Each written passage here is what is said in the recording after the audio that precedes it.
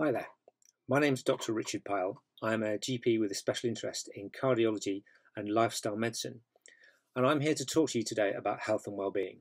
Now, before you roll your eyes and switch off, I'm not going to lecture you about your 5 a day, your 14 units of alcohol a week, or the fact that you should stop smoking. You know this already. You don't need a doctor to tell you this.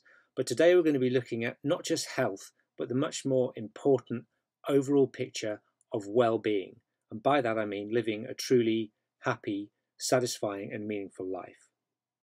I used to call this course cardiac prehab. It was a term that a colleague and I came up with.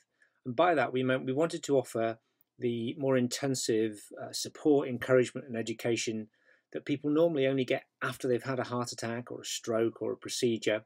But we wanted to be able to offer it to people to whom that hadn't yet happened, in the interest of hopefully preventing it ever happening, hence the term prehab.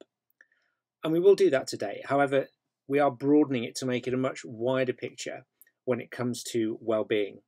And we'll be looking at what your priorities are and using principles of behavioural psychology to decide what you'd like to change, what goals you'd like to set for yourself, and how you're going to achieve that. We'll also be highlighting what support services are available locally and what follow-up you can expect from your GP.